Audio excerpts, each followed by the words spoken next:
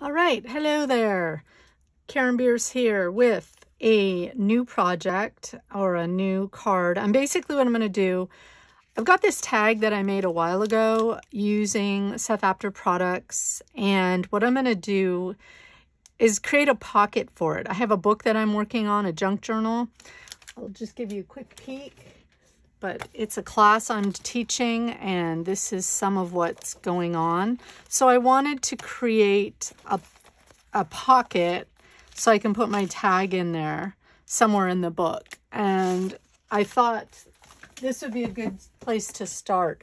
So this tag was made, and I'm going to have, if you go to my blog, it'll have the link to the post that we're doing today plus this tag. But this tag was made with some of Seth's last release. And that's using, like I use the numbers here. This was used in the background. And then the word journey. And of course, this circle, which is one of my favorites. I love that circle. Just a bunch of odds and ends. But again, I'll have the link to this. I'll have the link to this tag in this post as well, so you can go check it out. I used a bunch of different techniques on this. So I did want to do something that accompanied that or went with that. And I've gone with, Seth has a new set of stamps out. This is one of the stamps. I just love it. One of the things I love about Seth's stamp sets is you can literally create a project just using one set, because what he does is you've got the background images. So, some background images, then you have some focal images that you can use, and then you have a quote or two quotes. So this is just what's great. And you can see he did the same thing here as well as here. Some background images, something that could be used as a focal point here, or even a piece of this, and then the quote. So it's just a great, or the word. So it's just I love that he does that. And lately he's been doing that.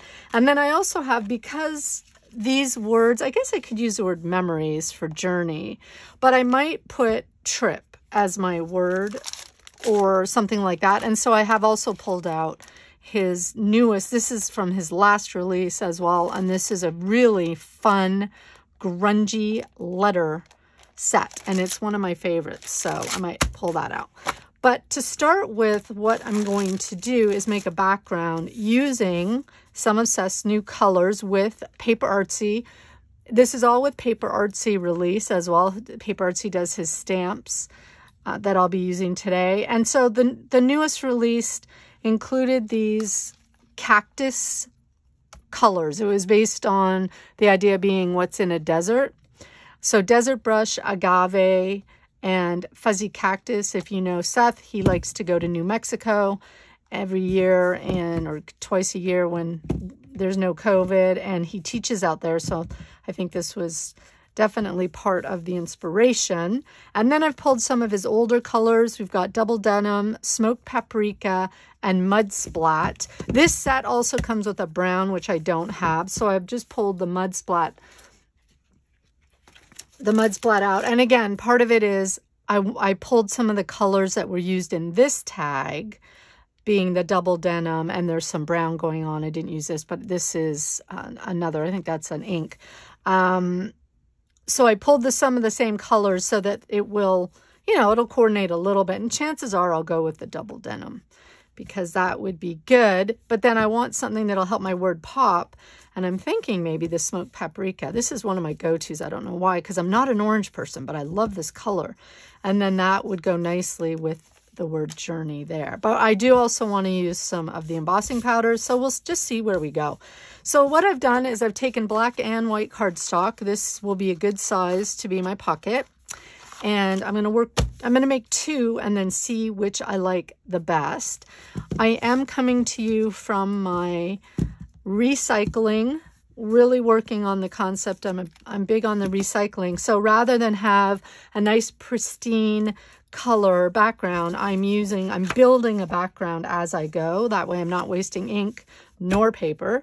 So I hope that's okay with you. And I do have a brayer, and I guess I used it and I didn't clean it because there's a thread on it. So I was playing with I was playing with my brayer and some threads and did not clean it, and the thread stuck to there, but that could create some interesting texture. So we'll just roll with that.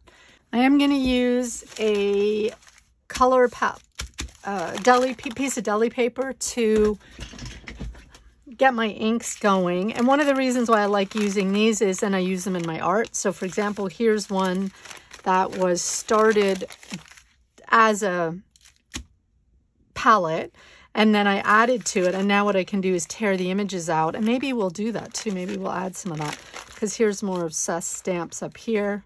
So that might be fun, you never know. But that's what I like to do as far as my palette, because I don't like cleaning.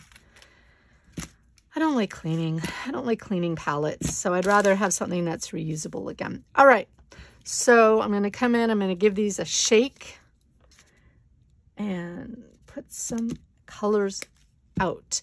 And what I'll do to start with, I'm just going to ink up my brayer, and I'm just going to come along like this. And see, my dirty brayer is giving me some interesting texture already. So that's sort of a bonus. And I think what I'll do for this one, I'm just going to brayer on some color. This is a technique that Seth likes doing a lot, so I thought I would just follow suit. I could have brought out my gel press as well, but I don't know. I just felt like going directly to paper. So that is the fuzzy cactus. Now let's see what happens when we add some agave. I really like that color, sort of a minty green, which, you know, minty green is pretty on point for a color. So I probably didn't want to necessarily cover that part up. So I think what I'm going to do is just take another piece of card and pull some of that. So I do want to be able to see that. Oh, look, I got some more images. I do want to be able to see that fuzzy cactus underneath. So the idea would be, and then I can just use that for a quote. The idea is to just try and get it on the spots that don't already have color, potentially. That's okay too. Layers are good. All right, and then the desert blush. So these colors are they're very muted. They're all opaque, so they have very good coverage. Again, with the PaperArtsy, you can see that covers the lines completely as opposed to something that's translucent. So they are pretty good about labeling them, so it's kind of fun. But you get the idea of what I'm getting. I'm kind of losing that, I really like that agave, so I might go back in with that agave again. Whereas here, the agave shows up quite prominently. So interesting doing it on sort of the same colors on a black cardstock versus a white. You do get quite a bit of a difference in my background. But I think that's a good starting point. So here we are. What I'm doing is bringing in, I'm going to do some stencil work, but I am going to emboss, and I guess I'll just continue on both cards. So on this one, I just used some embossing for the title, but it was clear. But again, I want to keep this handy for my color palette. And let's move these out of the way. Okay, so I've got a color swatch book that I have here that I've been working on. And I've got Seth Apter's Wow Trios. All of these products I'm using you can find at Top Flight Stamps. I'll put the links below to my blog, which have all the individual links for the products. It just makes it easier, and that way you can see photos and some step outs, all that good stuff. So Seth has two sets with Wow, and they're trios, and one is the metallic set, which I might bring that in as well. But the one I want to use is this set. It's called Cosmic. And I think, so what's fun is you take your swatch and you look to see, well, what color which color would I like to use. And again, keeping in mind my tag. So I'm leaning, of course, I always lean towards this because I love this color. I love that aqua color. I think I'm going to go more with the Blue Moon. However, I'm going to do it with paint as well, so that will change the color a little bit, and I'll show you what I mean in a second. I'm pulling some PaperArtsy stencils. Got a few here. Again, links on my blog. And let's just start with, and I have used some of them on here, so I'm gonna start with ones that I haven't used, so which is this. I'm gonna use the diamond shape on that. I really like that image. Love that bird too. Maybe we'll have to incorporate that somehow. A journey, birds on a wire. I also like this dot. Always love circles, loves dot. Okay, so, and you can also do this with a brayer and paint and your stamps. I am going to put it on a little more thickly because I do want my embossing powders to show up. So let's get that Blue Moon. The thing that's great about these embossing is they have all the different, it's all different colors and thicknesses, so it creates a really dynamic look. Fancy catch paper to catch my embossing powder, which I've already started throwing around. So one of the things you want to do to ensure success in embossing is to heat up your heat gun. Again, I'm using my Sizzix dual power. So the Sizzix has a high and a low setting. High, that's high. That's low. And so what's great about that is you can heat it with the high underneath and it heats a lot quicker, and then switch to the low for on top. So you'll see me do that. And so then I'm going to kind of think about where I want my words as well. I think I'm going to probably put the words down here in this corner. So I'm going to not do as much stencil work in this area, and I'll do it more around where it's going to go. Got my double denim on my paper. It is an opaque, so I'll get good coverage. And I'm going to shake this up. I'm going to get everything ready because what we're going to do this time is to sprinkle. This one's quite full, so I want to get a good, these ones you have to shake because the colors are a different weight and they will, there we go. You see how now there's less clear ones on the top. So I'm going to get that at the ready because you do want to move quite quickly, even though it is paint, so it takes a little longer to dry. So what we're going to do, I'm going to stamp, or I'm going to stencil, I'm going to pounce using a cosmetic foam. And then I'm going to quickly just sprinkle randomly. Now we'll see if it catches because I don't feel like, one of the challenges with the PaperArtsy is it dries quite quickly. But I'll show you another way around that if it doesn't. So I'm just heating underneath and then I come on top. I'm just speeding this up for you. What to do is shake my embossing powder off, which is kind of crazy. So now I just have it everywhere. So that's fine. It just adds texture. I'm not going to worry about that. But I have come up with a nice solution for the paint drying quickly. So let's do this.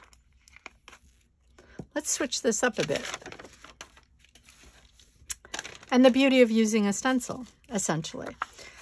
So I'm going to come back in and I'm going to do a couple more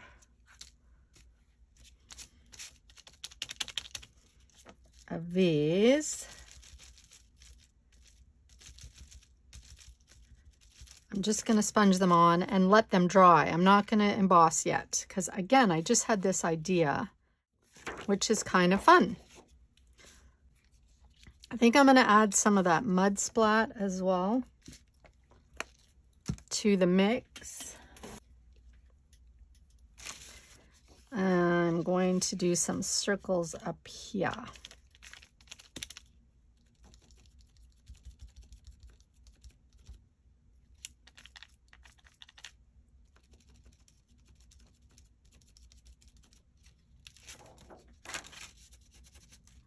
All right, we got a little bit of background going on. So I'm going to keep in mind that I'm going to add some stamping as well on that.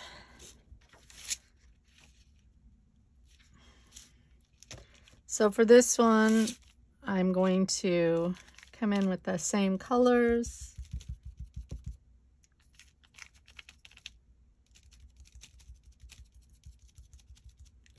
But I'm just going to move the textures around a bit.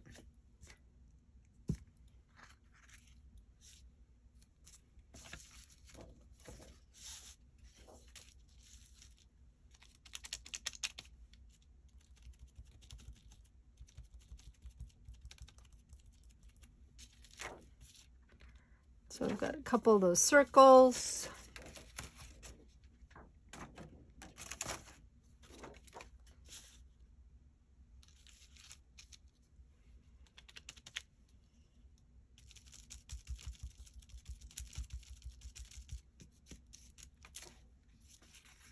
There we go. Just have a couple of those textures. And they are quite, you can see the difference. They are quite dark. They show up much better, obviously, on the lighter print, but still, they do add some nice texture. So what I'm going to do, this paint dries quite quickly. In fact, you can see it's already pretty much dry. So I'm going to make sure that that's dry. Then what I'm going to do is come in with my stencil. Again, I just realized this would be a great way to do things. And one of the products that Seth has is a mixed media embossing brush. And this makes really great for stenciling if you want to stencil. So what I'm going to do, and I should have kept an eye on where, but it doesn't have to be precise. That's the other thing, right? So I know that actually, look, there's that little line. So I'm going to line that stencil back up. And as I said, it doesn't have to be completely precise for what we're doing. I'm going to line that stencil up roundabout where those marks were. And then I'm going to put a dollop of the embossing ink on my palette. I'm going to have my, shake that up. Again, this one's quite full. But the idea is I want to get a good mixture of those colors. Because I'm using the embossing ink, I will have more time. It's designed specifically to put on the heavier, sort of grungy materials like these powders. But what I'm going to do is I'm going to come in and I'm just going to sprinkle. And this time, I'm going to shake it off. And close that up, put my embossing away where it can't be blown. So keeping in mind where that is. All right. And then I do have a little bit.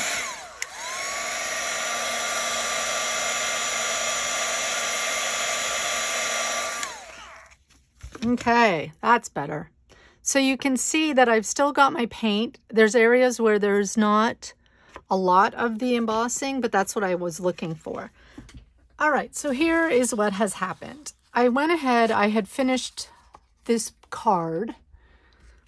You can see all the luscious numminess there. I used the Sea of Tranquility here and here with a couple of the stamps and then the crusty copper there. And here's a really good way of seeing those circles, how there's some of the emboss is in there, but some of the paint shows as well. And I just didn't like it. It's just too busy. I'm still going to use this card for something else. I don't know. I might cut up pieces of it. Who knows? But I just found that that card was too busy. And so I went with the second card, and here's the finished sample. And what I've done is I've recreated it. And I'm going to show you what I've done because we had pretty much done up to this step. So in short, I had stenciled these areas with the fresco finish double denim and mud splat. Then I came in with 3 of the different emboss and 3 different stamps, and that's what I'll do now just to show you, and then we'll go from there. Okay, because why not? So here's where we are. And what I did was I came in with that wonderful, love this. I don't know what you would call it. Diamond, triple diamond image. And then I came in with the blue, what's it called? Blue Moon. Okay. And, you know,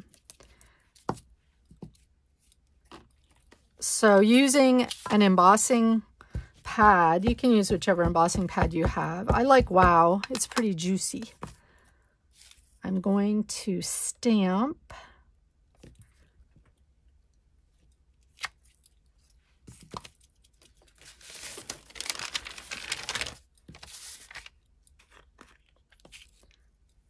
and come in with the powder,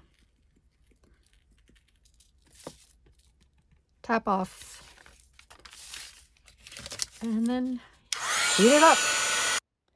I'm going to show you this one in standard motion, but the next two I'll speed up. But here I am, I have my heat gun on high, I'm heating from underneath. And what's really cool, you can kind of see how the embossing powder bubbles and sort of forms up, and then it becomes shiny. And the way to know when your emboss is set is if you take your finger and it doesn't feel sandy and nothing moves, then you know it's done. All right, and that looks pretty good.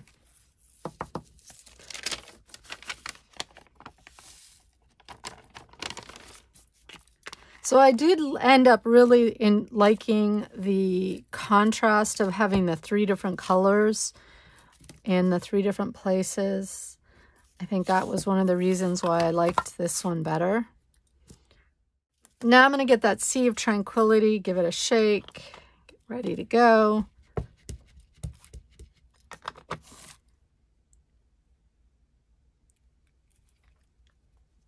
Stamp it on.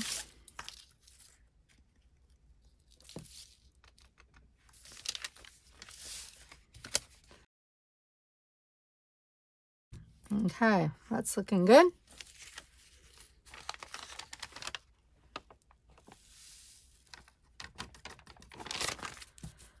And lastly, my favorite stamped image, which I've been using a lot lately, is this wonderful little circle. And my favorite, or current favorite, emboss, which is Crusty Copper.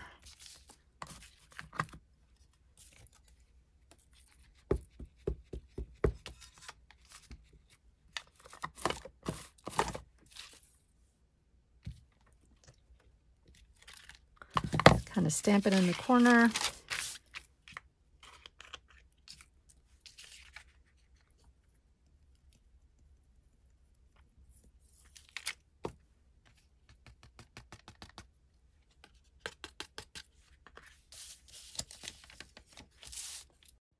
So I ended up not speeding this up because you can really see how this powder, as it's heating, all of a sudden it just goes shiny right there, bam, and it goes shiny all the way around. And that's what you're looking for when you're heat embossing. And there we have it. So that's where I am at this point. Love it.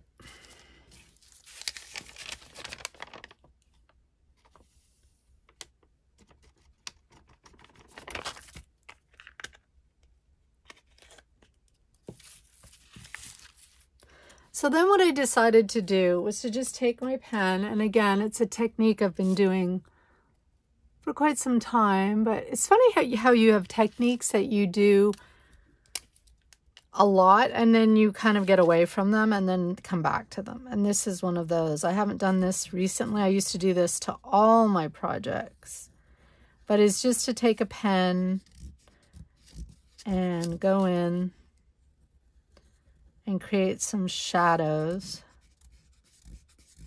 And it's fun too to even do some mark making and then just kind of smudge those out as well. And it's just a really good way of making these images pop a little bit, giving them a little more, I don't even know, grungy numminess.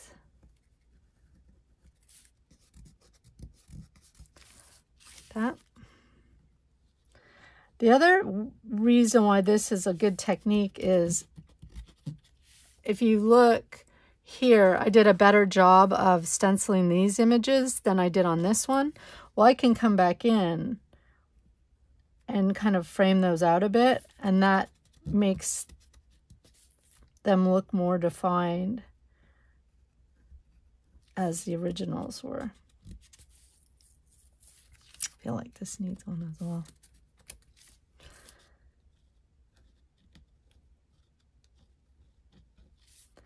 Kind of putting that shape back in there almost. And again, one of the reasons why I love fresco finish paints is because you can use a pen on them right away. Because they dry matte.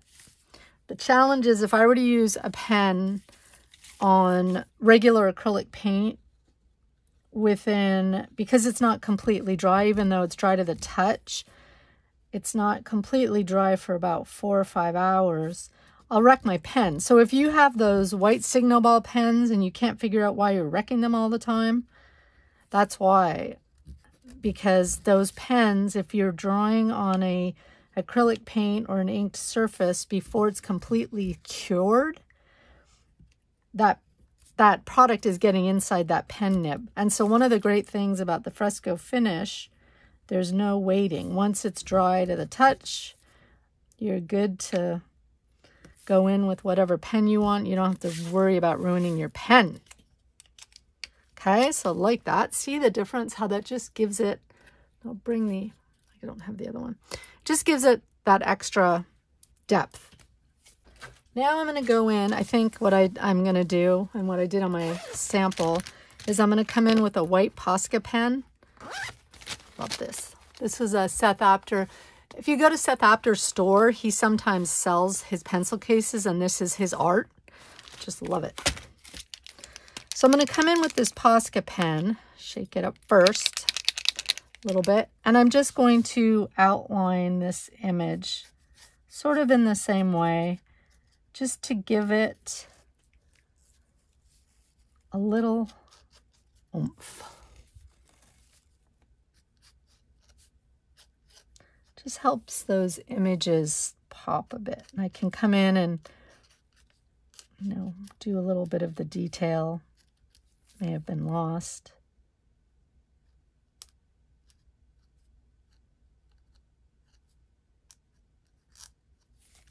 Like that. Looks good. And the same with this. Just create that shadow.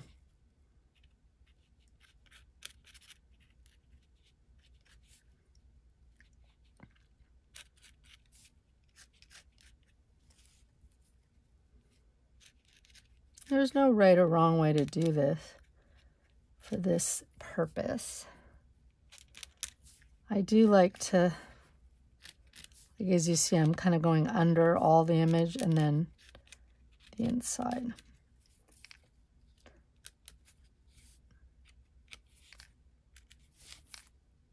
It's the same thing. I can kind of draw in some of those shapes that had been lost. And I'm not going to do it with the copper. I just left the copper. I suppose I could do it with the black. I guess I could do it with the white. I don't know. Let's see. We'll do it this way and see if it... I think with the copper, it's a pretty...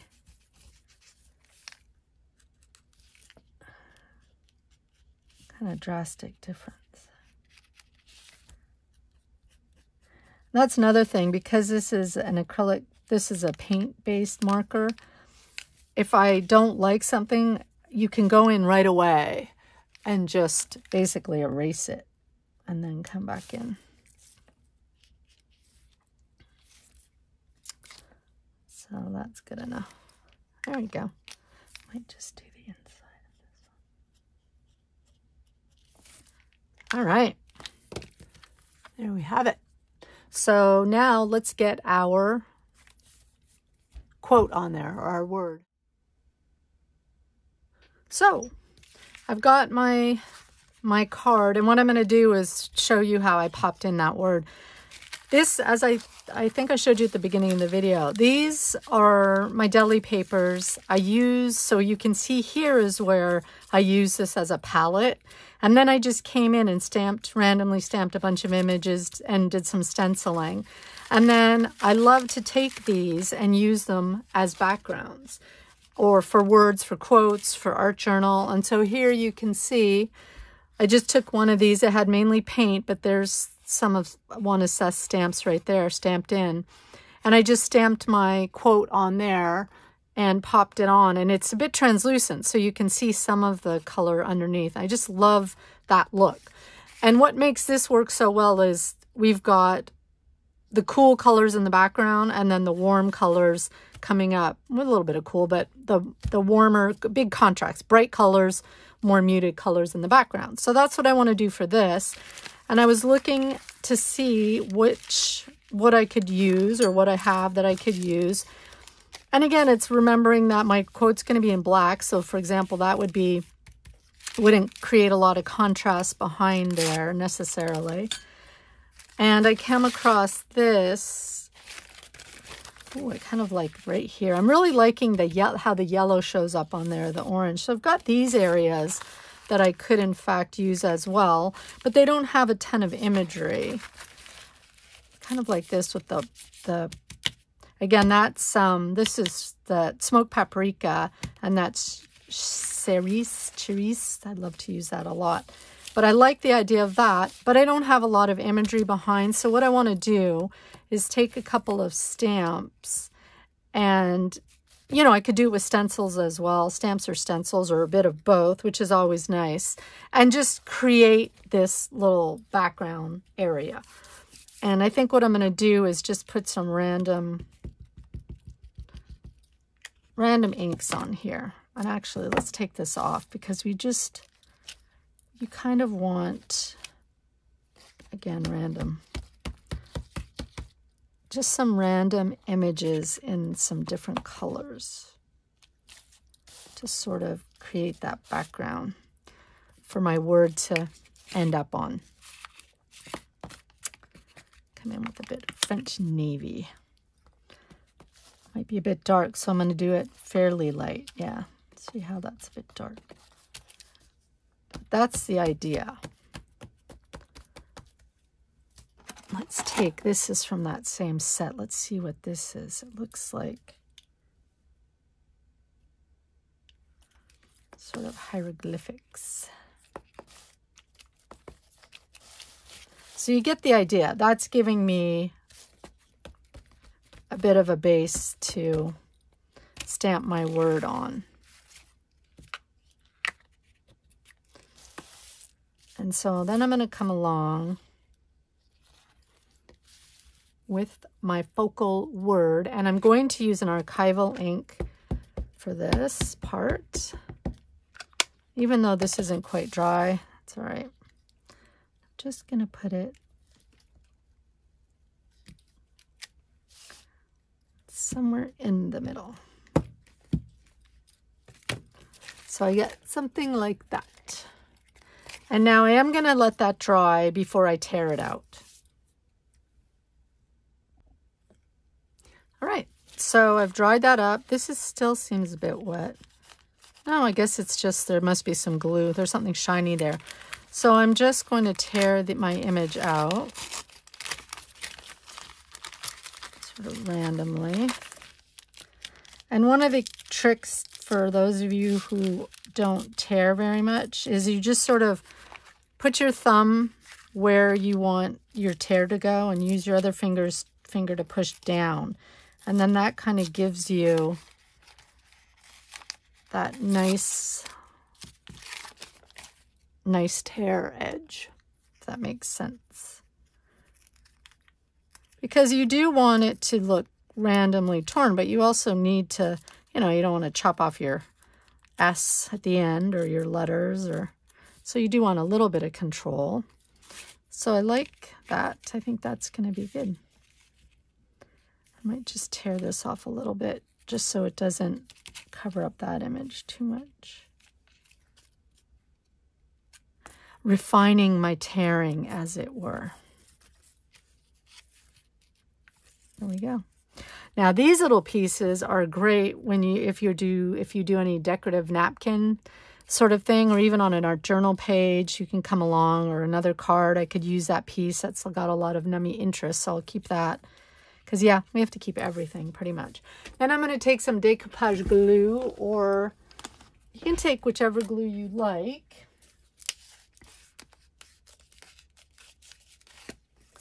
I just keep my decoupage in a little easy travel bottle and then refill it as needed. I do have a designated glue brush as well. See? Glue. Because the glue, decoupage glue, will wreck your brush. And it's a good idea to just have them a little separate.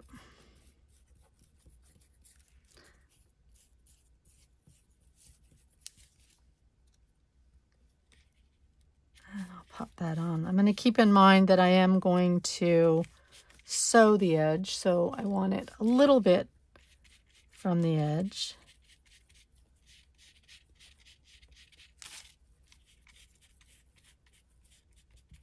And I don't want to smush with that too much because there is some imagery. Now you'll notice I did lose most of the imagery, or where I stamped rather. There wasn't a lot of imagery going on, but it still looks really good. And I can always come back in and add some more to that. But that's basically, that's it. That's my card. So you can see the difference with the colors. They both look good. And then all I would do is I came in with here and I just sewed sort of sketchily, like I did a straight stitch and then I switched to zigzag and then I came reversed, did a straight stitch reversed, move my machine around a bit to get just sort of a wonky finish. So now I'm going to come along with my book, and I've decided I'll probably put it on this page. I just like that it has this image here. This is 49th and Market paper, and I will put glue side, bottom, side, and then my tag I'll just pop in. I'm not doing this right now because this class is not finished. I haven't finished teaching it. So, but you get the idea. That's what that's going to look like. And now I have this great little element in my junk journal. I think what I'm going to do is put writing paper and do some stamping and glue it on there so I have a place to write down, and then I can pop a photo here. And how great will that look? So that's it. Thanks so much for joining me today. I hope you have a chance to get inky.